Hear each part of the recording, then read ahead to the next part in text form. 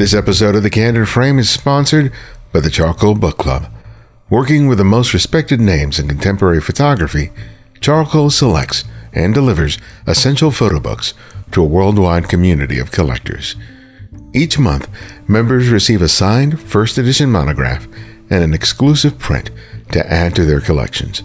Join the club by visiting charcoalbookclub.com and use the promo code TheCandidFrame at checkout and receive a 10% discount on your first membership payment. We also have the support of LensRentals.com, the largest online camera rental house in the U.S. They carry the most popular brands and models of cameras, lenses, and anything you need for video, lighting, post-processing, and more. Whether you need something for a one-time assignment or want to test it out before you buy, LensRentals.com is there to help. Explore their extensive inventory and save 10% on your first order when you sign up for their newsletter at LensRentals.com/newsletter. When putting together a resume, a rule of thumb is to limit it to just a single page. Today's guest, Nathan Myhrvold, would have an impossible time doing that if he had to, which he doesn't. Along with being the former Chief Technology Officer for Microsoft and the co-founder of his own company, Intellectual Ventures, he is also the co-inventor of over 900 U.S. patents issued to his corporation and its affiliates. However, it's his passion for food that led him to earn a culinary diploma in France and eventually become the principal author and photographer for his books on cooking, beginning with the Modernist Cuisine, the art of science and cooking. Through his efforts, he reimagined what food photography was and could be, and led to amazing innovations in approach and technology. He brings together science, artistry, imagination, and good food in a way that only he can deliver. This is Ibadian X, and welcome back to The Candid Frame. Thank you so much for making time for me. I'm glad we were finally able to make this happen. Yep. I've really enjoyed your work and finding out more about it, man. Sometimes I think I'm busy, and I just look at the litany of things that you're doing going, man, I'm a schlub compared to this guy. But there's a lot to talk about with you. So one of the things that I'm kind of want to start with is that when I talk to photographers of a certain generation, I ask about, sort of the moment where photography became this like life-changing moment. And it usually revolves around, the darkroom experience, about seeing that image appearing in a developing tray. But food is a big thing for you as well. And one of the things that I'm curious about is, do you have the equivalent of that kind of moment when it came to food? Oh, sure. Both food and photography were very early interests of mine. When I was 9 years old, I told my mom I was going to cook Thanksgiving dinner all by myself. Mm-hmm. And I got all these cookbooks from the library, and I went shopping and made the stuff. And then soon after that, I got first an old like Brownie camera, and then a little bit better, more recent plastic Instamatic camera. And then finally, I went to a Salvation Army thrift store, and I bought a Contax rangefinder, which was the state-of-the-art camera in 1936 when it came out. Mm. But this was probably, 1968, 69, so it was a little long on the tooth, but it worked, and it was a real camera. It had decent lenses and everything else. And I soon was developing film and making prints at home. I set up there was a bathroom we never used that I painted black. Yeah. Oh, and your mom didn't mind that, I'm sure. My mom was long suffering in this regard. Yes. I have a funny story about the painting of walls in college. I lived in a co-op, Stebbins Hall, and located in North Berkeley. And the room next to me was there was about 62 people, maybe 24 to 30 rooms. And once you had lived there long enough, you'd get a room by yourself. But for the most part, your first couple of years there, you were sharing a room. And this young lady had the smallest room, which was actually supposed to be shared by two people. But for whatever reason, that particular semester, she had it by herself. And she was also legally blind. She could see, but the screen had to be magnified significantly for her to be able to read text. Every time you got a room, you were free to paint it. She painted it dark purple with black trim. And it was like, and you walked in that room that already was physically small already. Yeah. And then it was even felt smaller with those really dark colors. And sure. I thought to myself, there should be a rule that someone who's legally blind probably shouldn't be painting their own rooms. But see, then next you got to go after the colorblind, right? So when you wanted to cook that Thanksgiving dinner, what was it about the process that fascinated you? Was it just about the dynamics of what was happening in the kitchen, with your mom and maybe with other relatives, or what was it exactly that captivated your imagination? Well, my grandmother had shown me how to make some stuff. I remember the first time she made bread with me, which seemed just amazing because you have this white powder that's nothing like bread. Yeah. And the yeast and water and so forth, and you add it together, and the damn thing becomes alive and starts rising up. And then you bake it, and it's this incredible, delicious bread. So I thought that was a pretty magical transformation. One of the things that prompted that Thanksgiving dinner was that I'd found cookbooks at the library. And I got this notion of like, hey, this isn't like you have to be grandma and learned all of this ages ago. I can read a book and figure this out. And so that was part of the fascination. I was 9, and one of the books that I got from the library was called The Pyromaniac's Cookbook, and it was about cooking things flambe. And so the idea of pouring burning liquid over things at the table was really attractive to a 9-year-old kid. Oh, man. I can already see your mother running to a counselor and going, can we increase our sessions to twice a week? Exactly. So your mind was always, it wasn't just about the activity. It seemed to be, it was like you wanted to understand and figure out why it works. Yes, that's me. Yeah. A classic recipe says you do this, you do this, you do this, and you get a result. And that is satisfying to some people, but it isn't that satisfying to me. And of course, if you only want to make that recipe, the recipe approach is fine. You don't need to know why. Just do it. Mm-hmm. But if you want to create something new, or if you just like figuring stuff out, you want to know why it works. And the same thing was true with photography. I really wanted to know why it worked and how it worked and how I could learn to take really great pictures. And some part of that is about artistic considerations, but it's also very enabled by technology. Photography is particularly that way because, with a, pencil and a paper, you can draw, and you can draw pretty much anything. But for photography, there are some shots that if you don't master the technology of the camera, you're just never going to get that shot. Right. And I think for some people that might be a barrier. Maybe if I was just purely creative, it would have been a barrier. But I also did like the nerdy aspect of how all this stuff worked. And so photography appealed to me that way. There are a lot of people who come to photography with a similar mindset as to you. They're fascinated by the technological process of understanding how this camera works and how light and film or a digital sensor and how all that translates into a photograph. But some people just get stuck there and they're never really able to tap into the creative part of themselves. And it's not that it's not there, but it seems like there's this wall that stands between, okay, I've got all the technology and now it's time to be creative and I don't know where to go. How are you able to surmount that particular point in your development? Well, of course, I don't really know how I did. I was mostly self-taught, but at one point I decided I would take a professional workshop, where they had, you worked with a very serious photographer and, a bunch of people got together and we would out and take pictures together and then look at the pictures. And of course, the guy who taught the class later said that he had me pegged for exactly the kind of person who was a total gear nut and couldn't take a picture that was worth looking at. And he thought that's what I was going to be.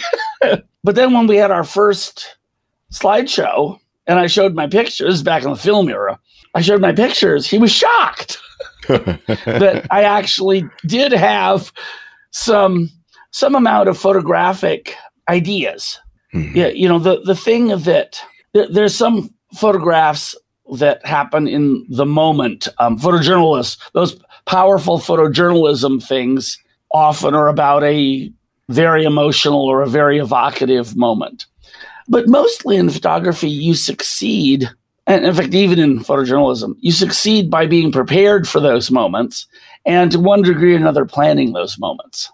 And the plan doesn't always work in the sense that you might think, oh, I'm going to take a portrait of you. I'm going to light it this way. It's the way I always light portraits. And then halfway through the session, when the lights goes out, and you think, oh, shit, this is better.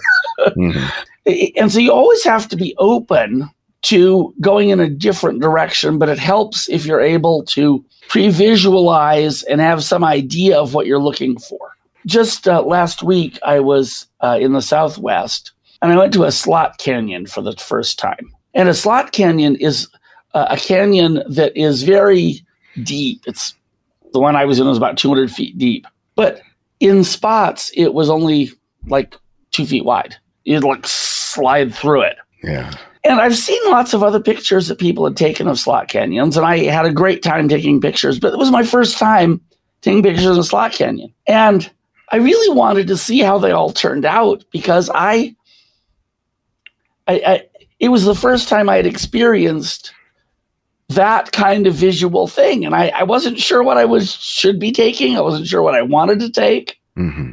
When you're new to a subject, that's often what happens. Now, the great thing today about digital photography is that you're able to go from being new to a subject to take a picture and see pretty quickly if what you got is what you want. It also helps composing with the screen on the back of the camera can sometimes help you see a shot that you wouldn't see if you're looking with your eye because your eye is darting around and you're not tending to see the whole thing all at once. But I think mostly you've just got to be open to really creative ideas and different ways of doing things. And then you also have to be open to taking a lot of bad pictures. Oh, yeah. And it sounds funny, but if you said, when I was in high school, I got a large format camera, a 5x7 Deerdorf. And I learned to take pictures with that, and I was okay with it. But the more time and energy and money you invest in doing a setup with a cumbersome camera like that, the less likely you are to try something radical and cool, I find. And so, being willing to, I took partway through this slot canyon experience last week. I said, well, okay, I may shoot nothing that's worth anything at all, but I'm going to try, and I'll try lots of different things, and maybe I can connect with something that then really I resonate with afterwards. Yeah, and moments like that, because I've experienced that countless times. And for me, one of the things I've learned is just like, I just need to be present in the moment and experiencing it and enjoying it. And if all my energy is on, oh, I have to come back with a good photograph, more than likely I'm just going to come home with crap just because I'm preoccupied with the wrong thing. I'm not focused on seeing, experiencing, and being in the moment. I'm being a slave to what I think the camera is going to do or not do. And it's easy to fall into that, right? Because you have an assignment or you really want to get that shot of this thing, or I'm only there for one day, and all of those things pile up. Then equipment can also get in the way, like, oh, God damn it, the camera's acting up, or I don't know how to use this one weird mode, or God knows what. And the more you focus on those things, the less you're going to be able to see. Now, the flip side is, what I love about photography is it forces you to have discipline to see things. When you go somewhere, look at anything, it's like, oh, yeah, okay, fine, I looked around. And you could leave it at that. Mhm. But you can't make a good photograph that way, because a great photograph is about not just a glance. It's about all of the elements that are going to be what's left there. Photography is a process of taking a scene and then abstracting out of it this thing that you call a photograph. Exactly. Still is very different than video that way. You want that thing, Henri Cartier-Bresson called it his decisive moment. Now, that guy had to be present and in the moment all the time for those things to happen. And frankly, that would also be, until you got used to it, it'd be a pretty tiring thing to do. But I think it is the great advantage of being somewhere and wanting to take being in a photographic mindset about a place means you look at it in a way more detailed fashion. And to me, that's kind of cool. Yeah. You mentioned Slot Canyon, and a good amount of your work involves landscape. Tell me about your way of thinking, because with the food photography, you get very inventive in terms of how the process in which you make a photograph. But tell me how your experiences in terms of landscape sort of helped you to develop the way that you see and the way you wield the camera. Well, there's very different problems that you have to solve. With food photography in general has been dominated in the past by advertising or commercial food.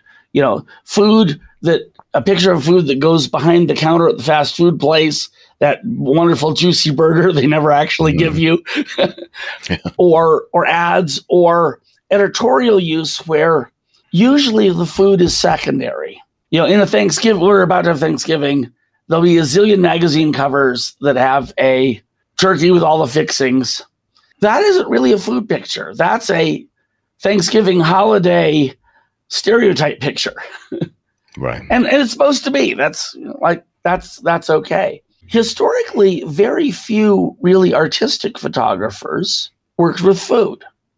It wasn't zero. Edward Weston has this incredible picture, pepper number 30, of a green pepper. And he took lots of other food photos besides that, but that one is just so iconic. Irving Penn took a lot of food photos, but that wasn't the mainstream of their existence. And so with food, thinking in a different way than everybody else, I don't want to say it's easy, but the way that we try to portray food has got some combination of a didactic goal, because I write cookbooks, and so you want to have things that illustrate a teaching moment of how the food is prepared, right? But also just something unique, because we all see food multiple times a day or we wouldn't live. But again, do we really look at it? It's like I was saying, the discipline of really looking. And that's where I find if you are creative, you can show people a vision of something familiar that's still very different.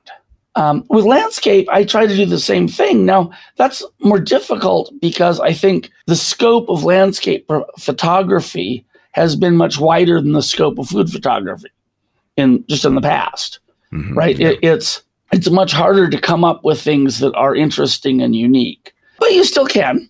I haven't done a lot of work with drones, but I bought a drone and I've tried doing a bunch of I've done aerial photography in the past, but aerial photography where you're there is quite different than a drone, because the drone can go places that are too dangerous or you're too low to the ground or a bunch of other stuff.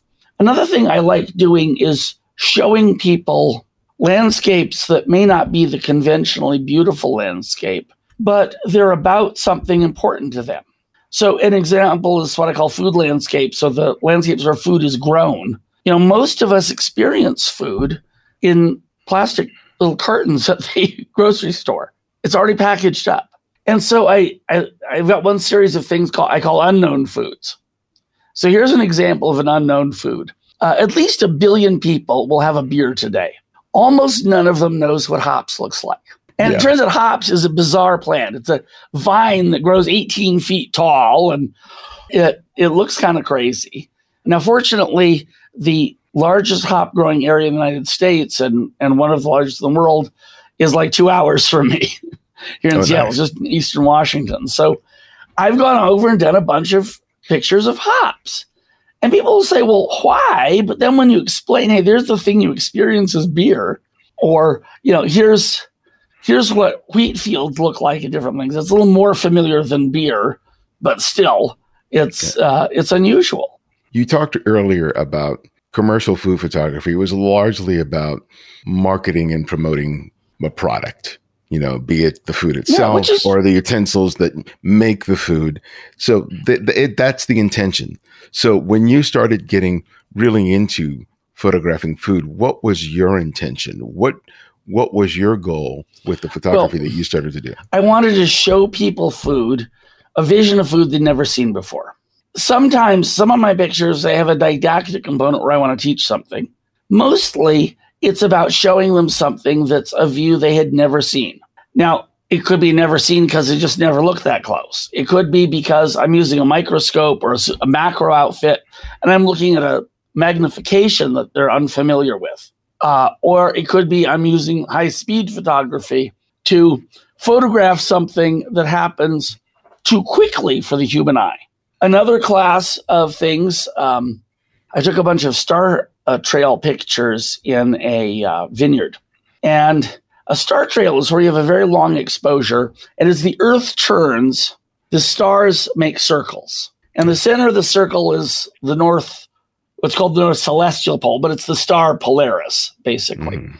So you see all these circles. Now, that's something that most people are familiar with. Of course, the Earth rotates, but this process happens too slowly, so you have to use a very slow shutter speed. The same thing is true with a bunch of shots of motion. Something that's normally moving, a raging river, looks very different as you slow the shutter speed down. So in these things, I sometimes will have a specific goal, and sometimes I just want to say, what can I do with this thing? And you scratch your head and you try some stuff and you try some more stuff, and then hopefully it works. But I didn't have a goal of saying I'm trying to make the perfect Thanksgiving turkey for a magazine article, or I'm trying to sell this hamburger or whatever. We never use food stylists, which is part of that. Now, I have nothing against food stylists, but if I hired a great food stylist to style my food, that's a large part of what I think should be my job. Yeah. I've got a sequence of pictures that are about heirloom varieties of things that aren't perfect. I've got one called Real Tomatoes Have Curves. and, and they do, okay? But in that picture, there's nothing technique-wise. I wouldn't say, this is like some miracle new technique, but it's about really photographing that thing on a plain background where it is so front and center. It's the equivalent of having a picture of somebody at rest, which is what most food is, versus a picture where someone is looking you in the eye.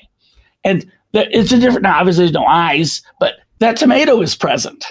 And that tomato is unabashedly getting its picture taken, as opposed to, it's part of a overall scene where I've got the tomatoes on the cutting board, and I've got the nice knife, and I have the right doilies on the table. And there's nothing wrong with all of that, except that it dilutes the tomato. Yeah. It seems like what you're going for is a genuine rendering of the subject. In this case, it's tomato, rather than an idealized representation of. That's right. Another thing we do a lot is, in food, you put stuff together, right? That's a good part of what cooking is. And when I was a kid, I worked on my mother's car, and I had these Chilton repair manuals. Oh, I remember they those, had something called an expanded exploded diagram. So you'd have a part like a muffler or a carburetor, and it would be sitting there, but then it would be taken apart and floating in air, and you could see how everything went together. Mm. And one picture would show you all of that. Well, when we came to describing sandwiches in one of my books, I thought, hey, let's do an exploded diagram, but we'll do it photographically. And of course, we could have done an illustration, but there's something about the reality of a photo that's very compelling. So we have this impossible shot of, two pieces of bread floating and each layer in between floating. And it shows you how the sandwich goes together. Yeah. but it's also kind of beautiful and kind of like, oh my God, how did they do that? And so it engages people way more than an illustration would have. I just finished a book on pizza. And so that's how we did the instructions for assembling pizzas.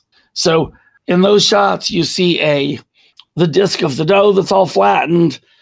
Then floating above that is a layer of sauce, and floating above that is cheese and maybe pepperoni slices. And it's a combination of people saying, well, my God, how did they take that picture? And, ooh, isn't that cool? But also, in an instant, you've shown them this is how that pizza goes together. I love that. I love that picture of the sandwich. When I first saw it, I was like, oh, wow. And I asked myself, that's the very same question. First, I was amazed by just the beauty of the picture and go, how do you do that? So what were some of the challenges that you faced in making that kind of shot happen? Well, so the thing that makes that picture work is first that everything is floating without obvious support. Second, that the perspective is right. Partially to get the perspective right, I shot those a little wider lens than I might otherwise. You have a little bit of things where, one level you're seeing the bottom of the burger and the other level you're seeing the top of something else because of perspective. Now, to get that right, you have to put them all in the right positions. And over time, we've developed 2 or 3 different ways of doing that. One is to set it up and measure it, and then you shoot each layer at a time, where the layer is supported by some supports that you can hide in the picture. My very first ones, we would have a black background, which I thought was kind of cool. But then I thought, wouldn't it look even cooler if it's floating in your kitchen? And so that's what we tend to do now, is ones where you can see right through and there's out of focus, but there's a kitchen and everything else all around. Then those pictures made me say, hey, we wanted to explain what goes on inside your food while it cooks. Because, of course, stuff is happening. And you could explain that in words, but it gets to be a lot of words, and that's a little off-putting for people. My book describes the science of cooking, and science is taught in a way that turns many people off of science, or they think it'll be too complicated for them to understand, or some other thing. So I wanted something that was visually compelling, that would grab you and draw you in. So you see this picture, which, yes, it's got a pedagogical value in teaching you something, but it also is like, wow. And then you start reading little captions and little labels, and I've got you hooked on the thing. Well, to show what goes on inside your food while it cooks, we had to cut it in half. And again, we could have done that with diagrams, but it's just so much better to cut pans in half and pots in half, and then eventually whole ovens and microwave ovens. If you've ever wondered what's really inside your microwave oven, I've got a picture that shows that in a way that's both useful to the cookbook goal, but also tries to be a good-looking picture of something that really is visually fascinating. How do you think that understanding the cooking process, not just in terms of the end result, but what's happening with all the ingredients and the utensil and the skillet, the pot, whatever you're using in order to cook it, how does understanding the science and the mechanics of it help you either as a cook or as a photographer when you're trying to do something creative with that very thing? Well, so that's, you hit the nail on the head. It's about the creative thing. If you've got a recipe that's a good recipe and you follow it, it's going to work. But here's a simple example. Suppose you're cooking steaks or something else that's a flat plate of food, right? Most steaks are parallel flat thing. Right. Well, suppose you've got the time all perfect for one that's an inch thick, but now you got at the store, you came home with steaks that are 2 inches thick. How much longer does it take?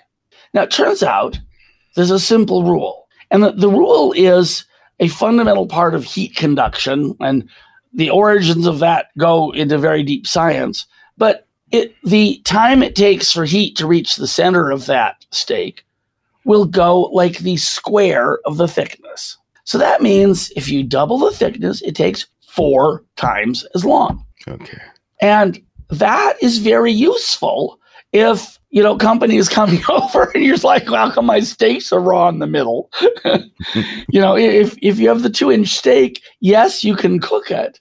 But now I'll tell you how to cook it. And then similar things happen for roasts and other stuff. And there's a bunch of rules like this that I don't think are too difficult to explain to people. But for one reason or another, they never have been explained to people. And most cookbook authors wouldn't know the answer to the 2-inch thick steak. They'd go do some experiments and they might figure it out, but they wouldn't know that, okay, there's a general rule that says this is what happens.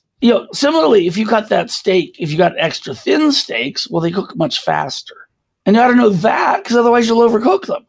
It's knowledge of that sort that's very helpful. And sometimes it's a very specific thing.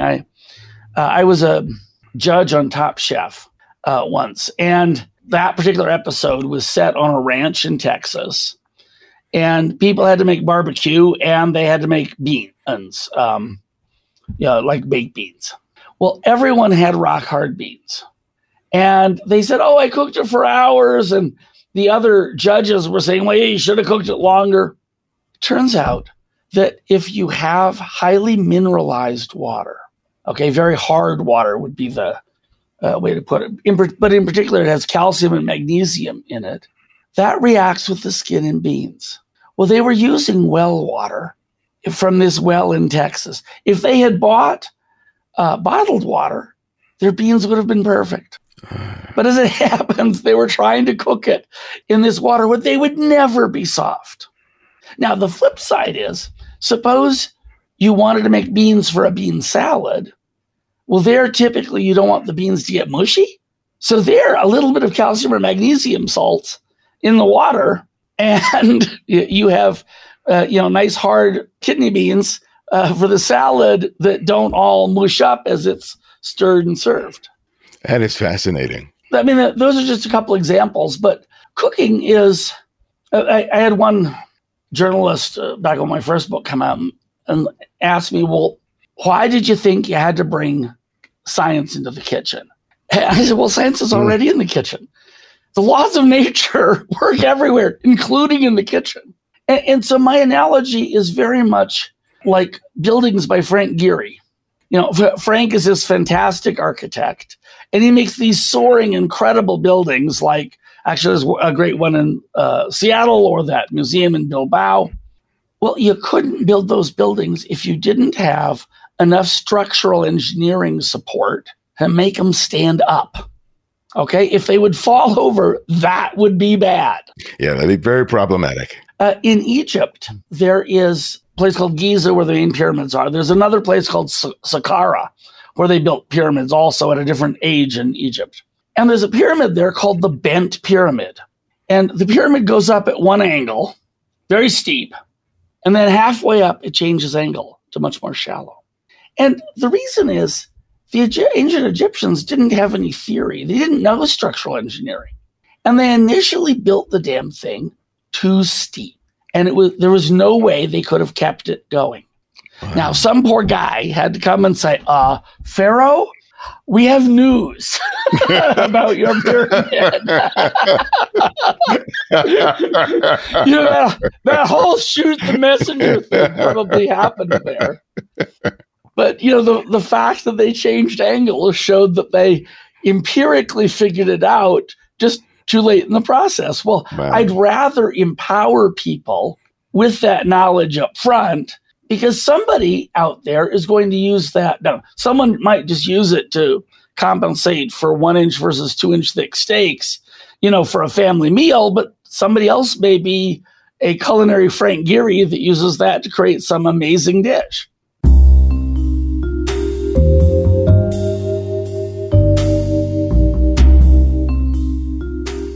Photography can be about opportunities for building community, revolving around encouraging photographic work that makes a difference. That's what I love about the Curious Society, a member-supported nonprofit that has created an organization devoted to the work of today's best photojournalists and documentary photographers. If you have a passion for telling stories with photographs, you can start being a part of this community by becoming a member or joining in on their weekly hangouts on Clubhouse every Tuesday. Find out more by visiting their website at curioussociety.org.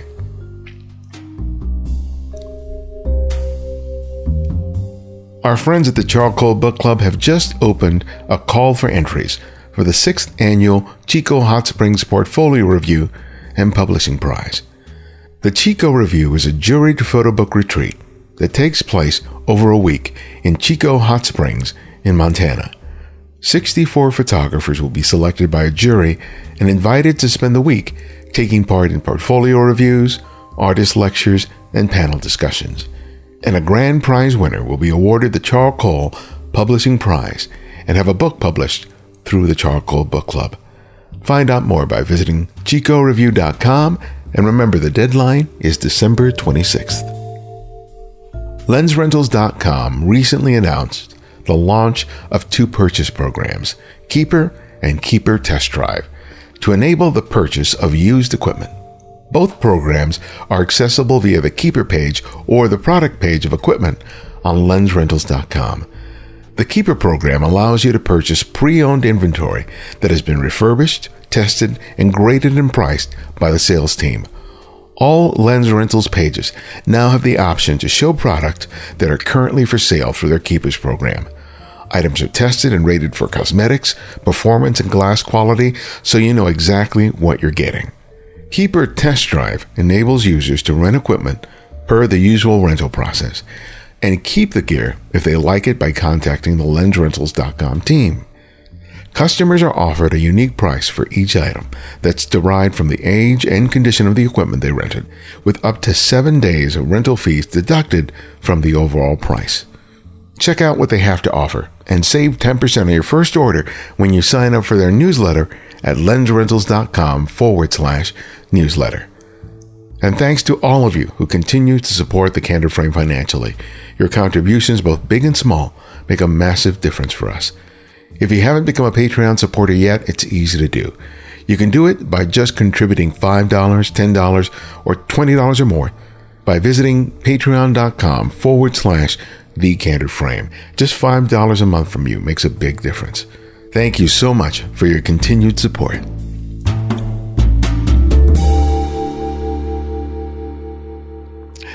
You talked earlier about adapting a microscope in order to get like a high magnification reproduction. And I see people can't see it when they hear this episode, but there's a lot of equipment behind you. So it sounds to me that you've had to sort of invent or be inventive in order to make certain shots happen. What's been one of the more challenging things that you had to come up with that you really enjoyed figuring out? Well, I wanted to photograph snowflakes. Now, snowflakes are a very fragile subject. They start degrading the moment they fall. So rather than bring them inside your microscope, you have to bring your microscope outside to them. And there's been a bunch of people who've done snowflake microscopes before, but they had a whole variety of limitations. Some of them were very kind in talking to me and explaining all of what they had done. And so I thought, okay, I'll build my own snowflake microscope. At that point, I had built 2 or 3 other microscopes. So how hard could it be? Well, it took 18 months. Wow. And it was hard because there were lots of pieces of the puzzle that I only became aware of as we worked. So I think most people know that metal will expand and contract with heat. Well, this is a problem because the amount of expansion or contraction that it does could ruin your shot.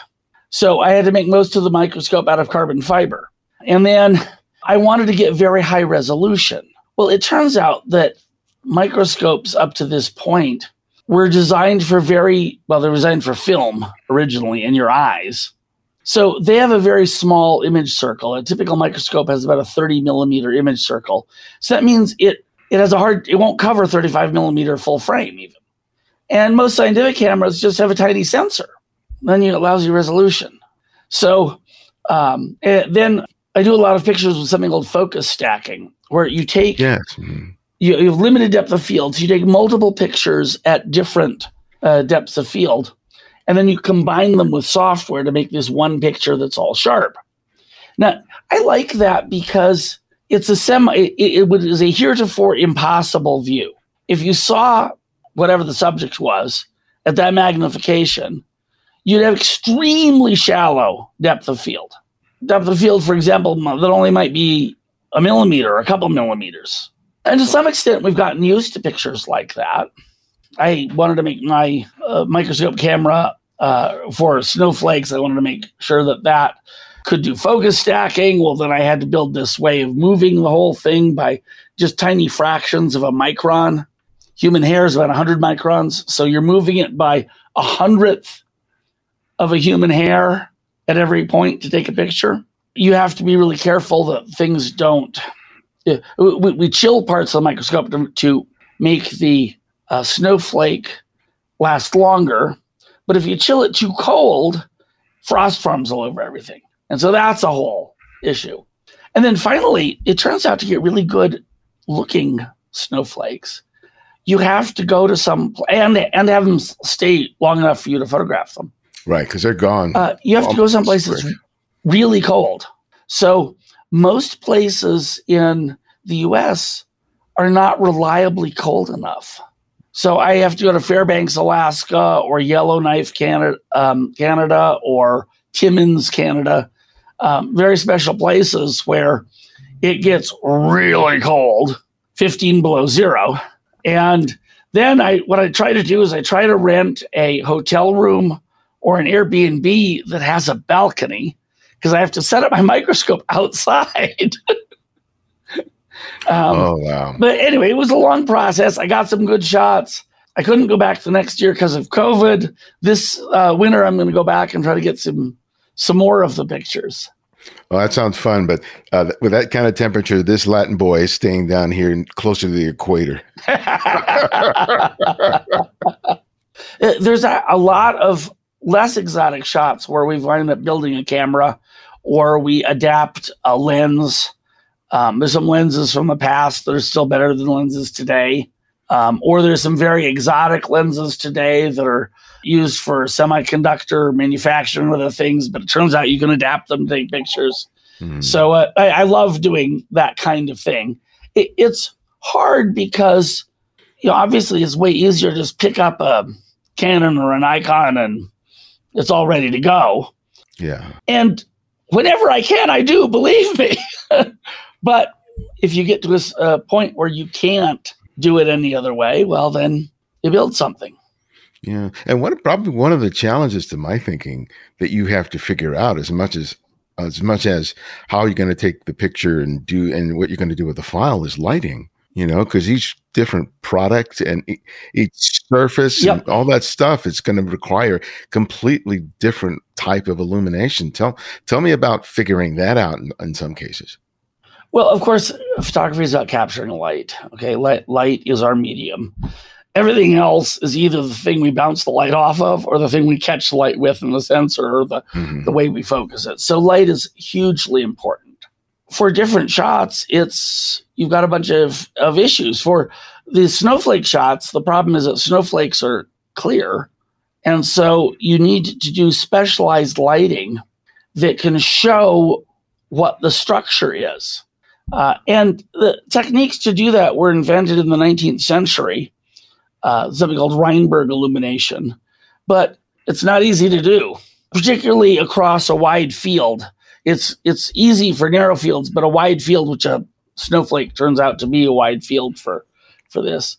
In that case, I also needed to have my light very bright, but not have it on for very long, because the more it's on, the more it evaporates the snowflake. So I tried using flash, and believe it or not, flash was very hard to get to work. Flash was too slow. So I used LEDs, but I didn't use normal LEDs. Normal LEDs used for continuous lighting. But it turns out that if you build the right electronics, you can treat a LED almost like a flash bulb, except it's better than a flash bulb. Most flashes, I've got some very special Profoto flashes here that'll go down to 1/60,000th of a second. Okay, so that's 60 times faster than a millisecond. Well, my crazy LED flash thing that I found a company in Japan that made some of these components for an industrial purpose. And they wanted to know about my factory, and I kept sort of stalling them. And finally I said, look, I take pictures of snowflakes, okay? I'm not going to buy 1,000 of these, but will you sell me one? Anyway, that is flashes that are measured in a millionth of a second. A million? Wow, that's quite a leap. 1 millionth, okay? 1,000th of 1,000th. So, like, light is everything for that. There's actually a shot I have going on right now in another room where I'm trying to photograph the formation of ice crystals. And I've got a camera and an aquarium in a blast freezer. And there, the challenge is the ice isn't very interesting unless you use crossed polarizing filters. And then it looks wild. But you cross polarizing filters take most of the light out. Yes. Mm-hmm. So you got to pump in a lot of light. I work at the Huntington Library and Gardens here in Southern California. And I work in the photo department. Gutenberg Bible and Blue Boy. Yes, right, Blue Boy, yeah. And we sometimes have to use that double polarization for some of the things that we photograph on occasion, and the light sucking is no joke. Yeah, but again, it lets you do something you couldn't do otherwise. Yeah, I think that's cool. Yeah, you mentioned that your most recent book was about pizza. What did you learn that you didn't know before as a result of making this book, and especially photographing the images that you did? So, pizza is what I call a poorly documented cuisine. For most kinds of food, you can find some pretty good cookbooks. But pizza has tended to be made by at least the best pizza, by little pizzerias or by big chains, but neither one of them want to tell you their secrets. And there's tons of secret recipes. There's tons of mythology where people say, oh, if you don't have the water of New York City, you'll never make pizza like this. Or if you don't have the water of Naples, or if you don't have, It turns out most of that's just wrong. But in some of the cooking that I investigate, there are widespread beliefs that are wrong, but they're kind of innocent. In pizza, often there's a proprietary reason people tell that story, because they want to convince you that you can only go to their pizzeria to get good pizza. And so we were worried it was going to be a little more deceptive. Now, it turned out that once people saw how crazy we were about pizza and for pizza, almost all of the pizzolos were very, very open with us. But we found even professionals believed lots of things that just weren't true. And we found, in Italy, there's a weird thing with pizza where they believe that if you use too much yeast in the pizza dough, that it'll give people indigestion. And everyone would say, I use almost no yeast, so my pizza is digestible. I'd say, what the fuck? I mean, what do you mean? Then they would tell me the weirdest things. They would say, like, well, yeast gives you gas because, yeast makes gas. Well, the yeast is dead, okay? It cooks in an oven. It's dead. And so then I'd say, well, gee, it must be too bad. If you get indigestion from pizza with yeast, you must not be able to eat bread. And they'd say, oh, no, we love Italian bread. And I said, well, guess what? Italian bread has 2% yeast in it. It has 20 times the yeast you're putting in that pizza. And they're like, whoa, really? Another thing that was not obvious to most pizzolos is that for most kinds of pizza, it's actually broiling. You're cooking with light. So in a broiler, you've got either flames or electrical elements, and they glow. And the way they are doing the cooking is that they're putting tons of infrared light down. If you put your hand in there, you figure that out really, really fast. It doesn't have to touch anything. Right. But the air temperature doesn't matter. Well, it turns out most pizza ovens have an open door.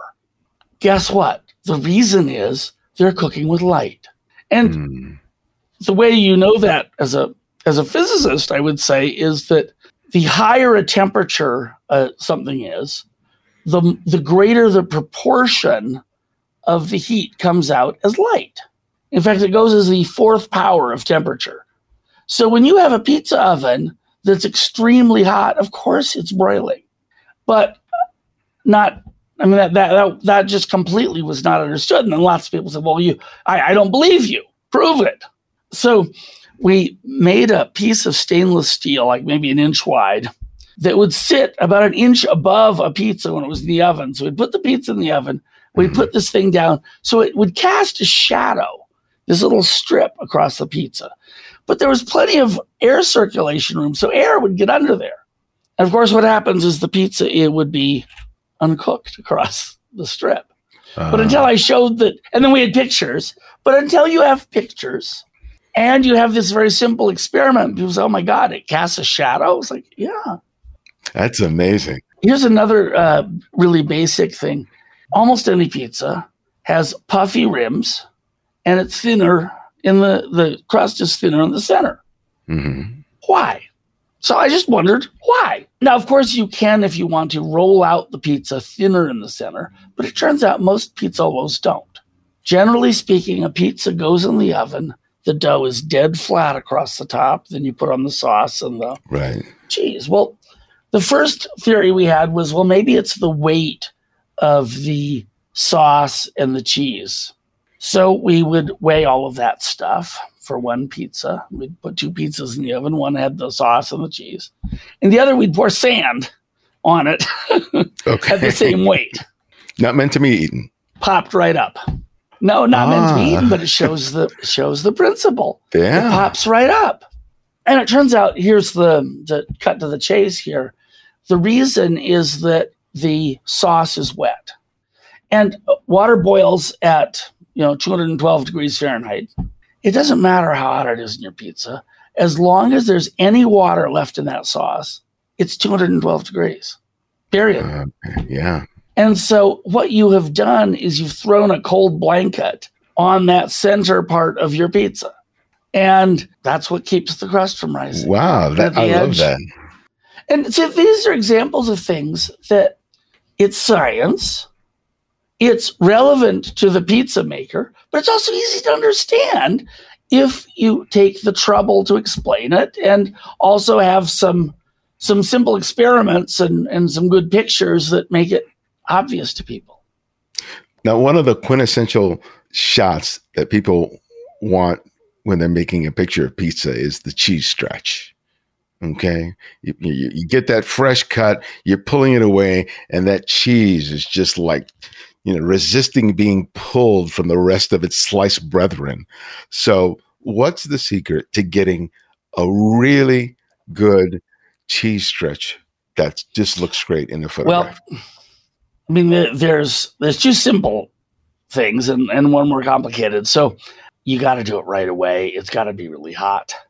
You can't let it sit or the cheese will start to coagulate. I decided I wanted to have the ultimate cheese pull shot. So normally the cheese pull shot is you're pulling up the pizza on this little triangular, spatula pizza server thing, and you're pulling away from the rest of the pizza. Right. So what I did is I got a wide angle macro lens, which is a hard combination. And as we lifted up the slice, I stuck it underneath. So the picture shows this shiny spatula as the roof. Mm-hmm. And then it's got this walls of cheese dripping down. Wow, man. I got to tell you, there are very few interviews that I do that leave me hungry. This is definitely one of them. But, that's one of the kinds of inspiration that I think you should be able to take from food photography. Mm-hmm. If erotic photography is supposed to make you horny or at least bring you into that frame of mind or remind you of that, damn it, food photography ought to make you hungry. And maybe not every food photo. I don't want to say they all have to, but certainly, look, art is about engaging the viewer and creating this dialogue with the viewer. And that's one of the ways you can do it, is to make something that is just ridiculously compelling and makes you hungry. Yeah. I mean, the other thing is humans are visual animals, right? I'm super grateful. Dogs really rely more on smell. So whenever they meet each other, they have to sniff each other's butts, and it's a whole thing. It's because we're visual that we're able to get hungry by looking at a picture. It's not obvious all animals would. Animals that really were scent oriented would be much it'd be much more natural for them to smell dinner, which of course we can do. The dog smells like 100 times better than we do, but nevertheless. Yeah. And it's that visual element that makes it so photography compelling for us. If we weren't primarily visual animals, I don't think photography would be that much of an art. Yeah, that's very true. That's a great point. Now, obviously, we care about audio also. That's why music can be a great art as well. But it's, I mean, thank God, because no one has found a really good way to do smell-o-rama.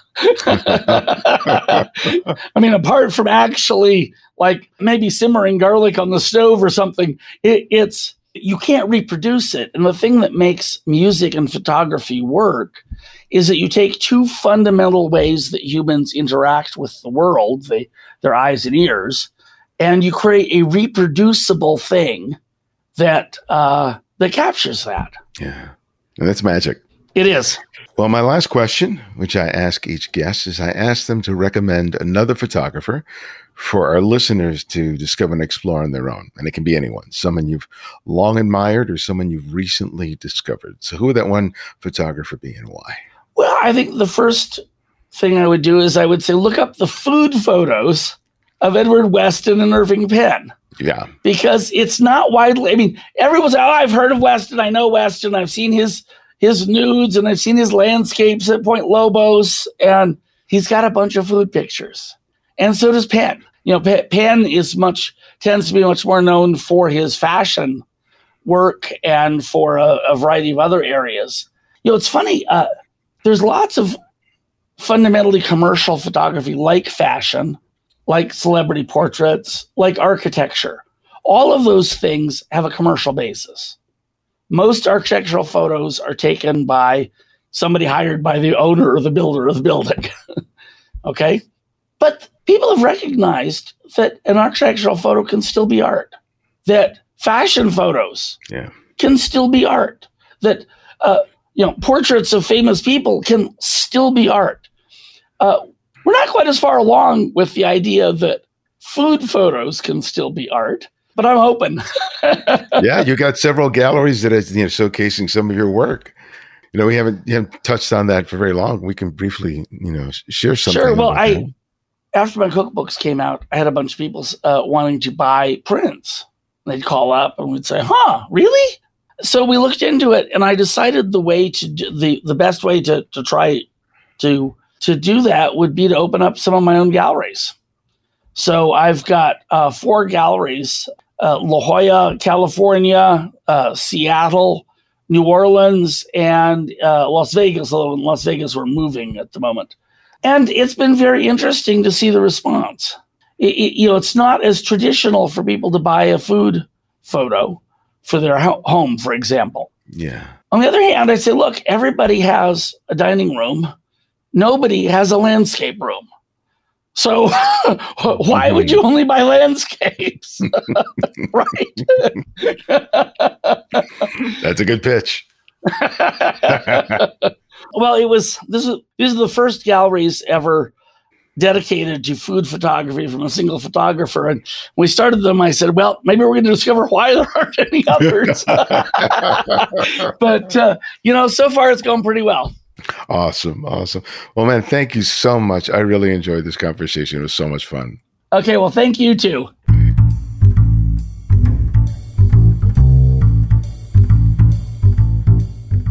Thanks to Nathan for joining us. find out more about him and his work by visiting modernistcuisine.com and take a look at his latest release, Modernist Pizza. And remember to check out the Curious Society at curioussociety.org. They are building a wonderful community, promoting and supporting exceptional photojournalism and documentary photography. Buy the first issue of their magazine and become a member. And check out their weekly discussion on Tuesday afternoons on the Clubhouse app. Your thoughts and feelings about this show matter.